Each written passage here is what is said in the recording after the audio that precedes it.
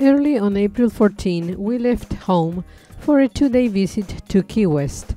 Of course, we had to drive down US Route 1, the only highway into the Florida Keys, and a great way to experience the beauty of the surrounding waters and local color. After the 18-mile stretch, the area of transitional wetlands where the Florida Everglades, Florida Bay, and the Atlantic Ocean meet, we stopped in Key Largo to stretch our legs and get something to drink. The Florida Keys consist of a chain of islands connected by 42 bridges that begin at the southern border of Miami-Dade County and extends more than 126 miles to the southernmost point in the continental United States, Key West, our destination. One of the attractions along US Route 1 is the 7-mile bridge that connects the Middle Keys to the Lower Keys.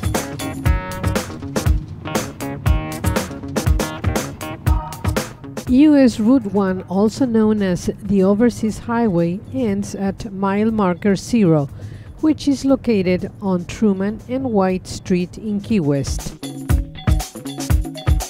By 2 in the afternoon, we made it to Key West, and we stopped at a local McDonald's located on the Overseas Heritage Trail with ocean views for a bite to eat.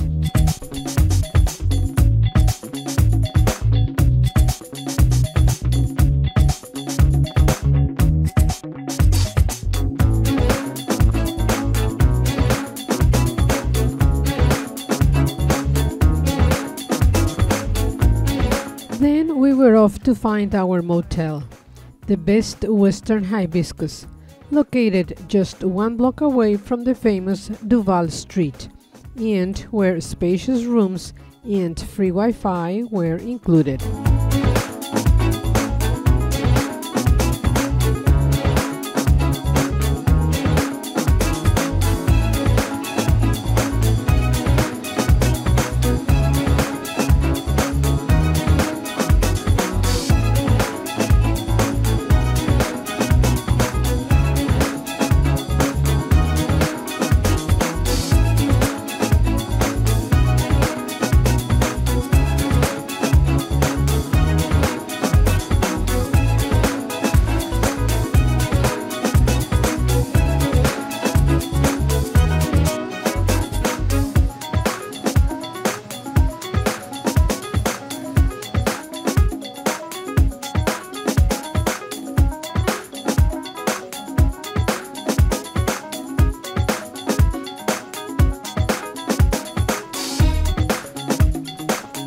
While Greta and Kurt enjoyed a dip in the nice swimming pool and overnapped, I ventured out for a walk around the neighborhood, where I was able to capture nice pictures of the different landmark buildings.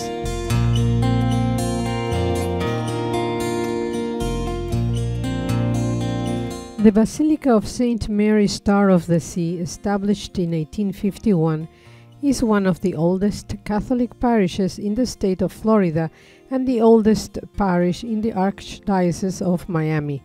The original building was destroyed by a fire in 1901, and the current church building dates from 1905.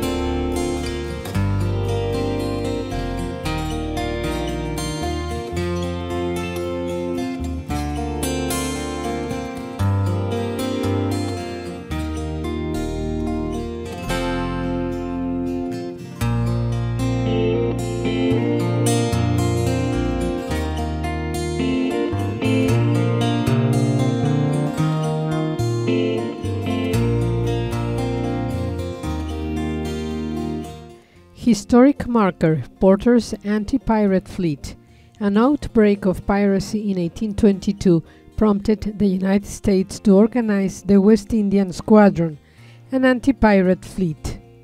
For 2 years, the fleet attacked many of the estimated 2,000 pirates in the Indies. Altogether, 79 pirates were taken by U.S. ships.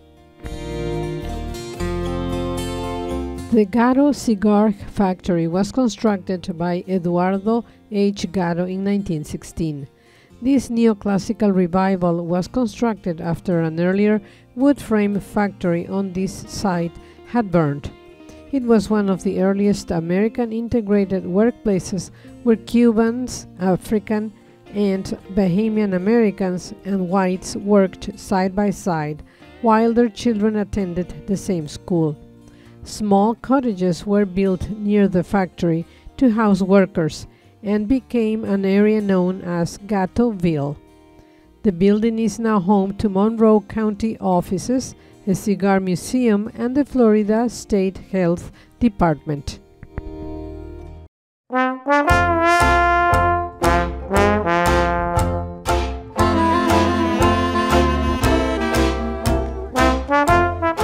At the southernmost point of continental USA, only 90 miles away from Cuba. Of course, we had to stand in line for the opportunity to have our pictures taken next to this iconic marker.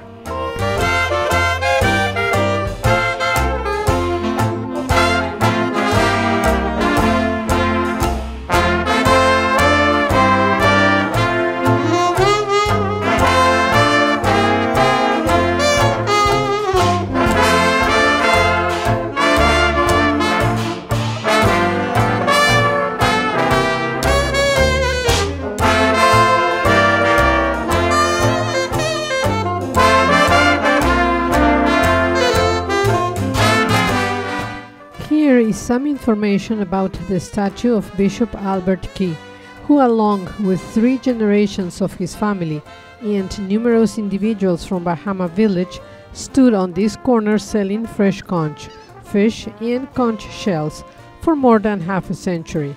He was renowned for blowing his conch shell and waving a hearty welcome to tourist trains and visitors from all around the world. He is recognized for having greeted an estimated 11 million visitors to this little piece of paradise.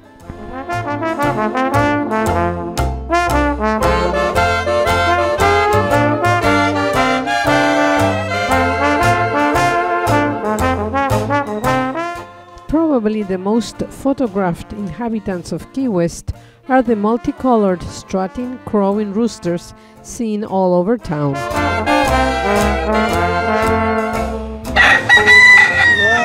that's good. Hey! Another one. Most of the roosters, hens, and their offspring are wild, but are a routine sight and sound on streets and backyards of the island. As we walked toward the famous Duval Street, we passed by Ernest Hemingway Home, which was already closed for the day.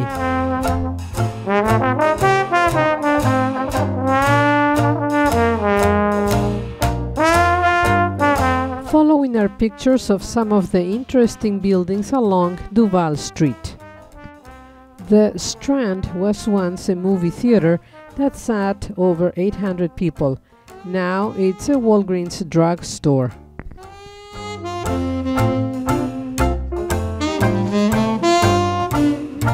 The San Carlos is a historic landmark. It was founded in 1871 by Cuban exiles of Key West as an educational, civic, and patriotic center. Today it serves as a museum, library, art gallery, theater, and school.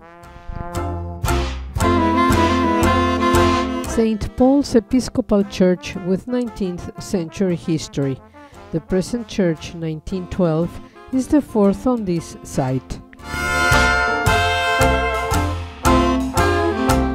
Built about 1838 and moved to this location after the hurricane of 1846, the Patterson Baldwin House is believed to be one of the oldest buildings in Key West. The Martin Hellings house, constructed circa 1892, is one of only a few historic houses in Key West not built of wood. The Key West Women's Club, established in 1915, purchased the building in 1940.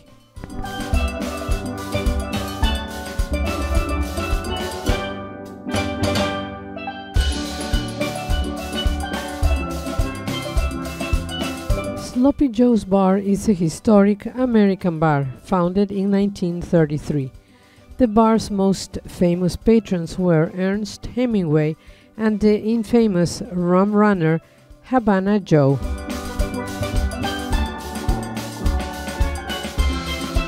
The old City Hall building, topped by the clock tower, now houses the Chamber of Commerce and the Visitors Center.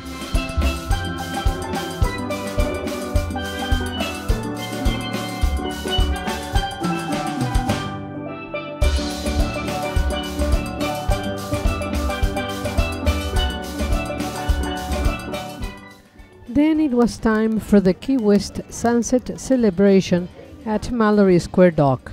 Each night, around 2 hours before sunset, masses of people, both locals and tourists alike, flock to the water's edge to experience a multicultural happening and to watch the sun sink into the Gulf of Mexico.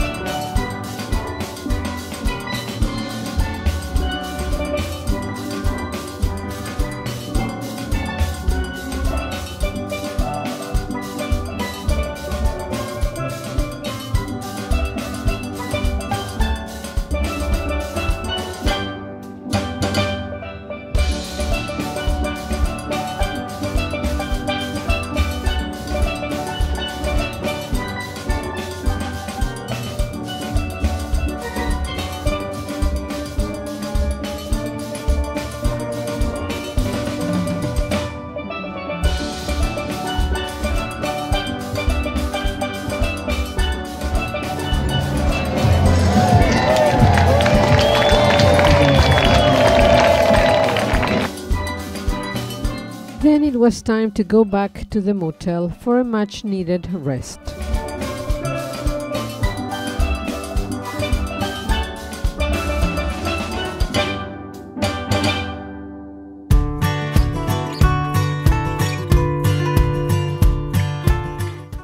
The Audubon House dates from 1830. In 1960, the house was restored and dedicated as a public museum to be named the Audubon House, commemorating artist James Audubon's visit to Key West in 1832. Originally built in the early 1840s, this house was purchased at the turn of the century by William I. Delaney, who erected the magnificent residence that stands here today. This stately home was constructed of virgin Dade County pine in 1872 by Captain Philip Cosgrove. The Cosgrove family resided here until 1947. This is the main gate to the Truman Annex, both a neighborhood and military installation in Key West, where the Winter White House for President Harry Truman is located. Built in 1890 as quarters for Navy officers, the Little White House later was used by American Presidents William Howard Taft, Harry S. Truman, Dwight Eisenhower, John F. Kennedy, Jimmy Carter, and Bill Clinton.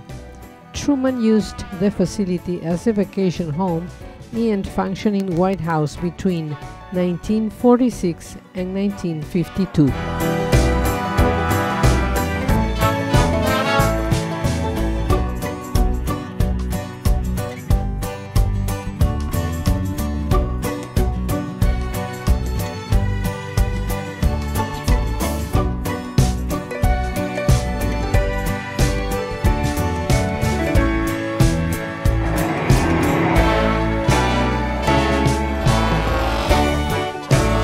The Key West Custom House and Old Post Office building was designed by architect William Carr and was completed in 1891. The Custom House currently serves as the Key West Museum of Art and History. J. Seward Johnson, Jr., born 1930, is an American artist known for his trompe-l'oeil painted bronze statues. He is a grandson of Robert Wood Johnson I, co-founder of Johnson & Johnson. He is best known for his life-size bronze statues, which actually are castings of living people of all ages depicting them engaged in day-to-day activities. A large staff of technicians perform the fabrications. The U.S. Coast Guard Headquarters, Key West Station, is a historic site, and it is architecturally unique. It achieved major significance between 1850 and 1874 as a military base.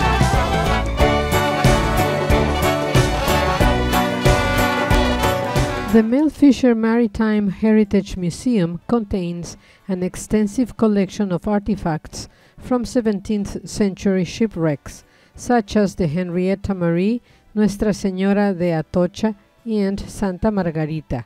The museum is named for founder Mel Fisher. Located in front of the Waterfront Playhouse in Mallory Square, the Sculpture Garden opened in 1997. It features 36 magnificently cast bronze busts of the men and women who have had the greatest impact on Key West.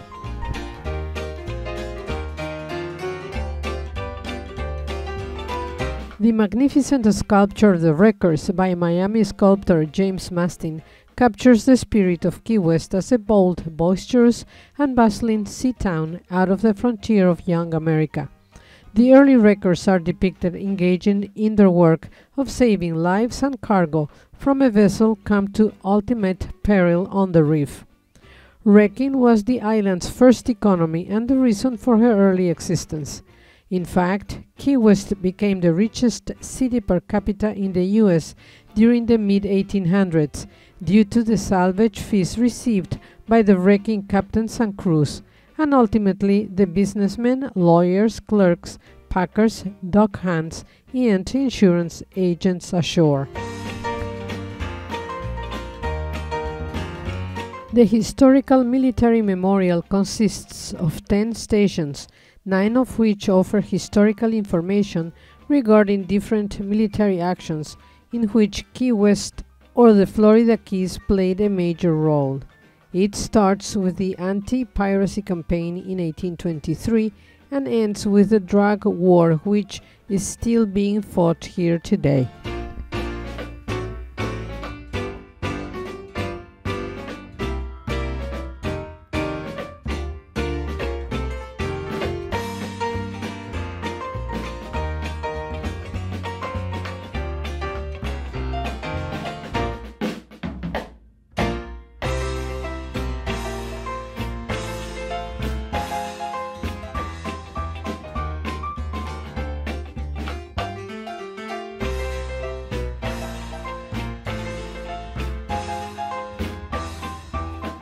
Also on display is a refurbished gun turret salvaged from the battleship Maine, which departed from Key West before entering Havana Harbor, where it was sunk, marking the start of the Spanish-American War. The military memorial is located on the Mallory Square Esplanade that overlooks the ocean, where locals and tourists gather for the most spectacular sunsets to be found anywhere. Mallory Square has always been the hub of Key West's social and commercial life from the time of the city's beginning in the early 1820s. Fast forward a century and a half, and you will find that Mallory Square is still the center of Key West, with restaurants, shops, theater, museums, live entertainment, and more.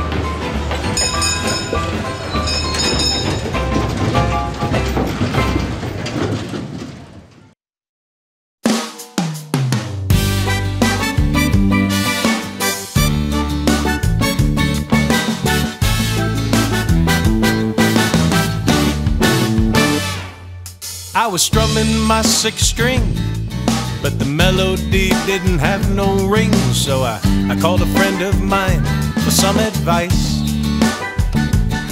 Yeah, we drank a little rum. He said, play me your conundrum, chum. You know, I wrote a song or three, once or twice. I said it's all about the islands and the way they make you feel. He said, man, you're too hard trying. You just got to keep it real. And if you wanna dance to it, add a little romance to it, then you clap your hands to it. Hey, hey, take it from me. And put a little sway, a little reggae, a little Hemingway, and sing it in a Florida key. Said, yeah, man, no worries. You just had it in the wrong key. You got to put it in a Florida key. Now when you hear that sweet key sound, you're already island bound, drifting on a sailboat on the blue.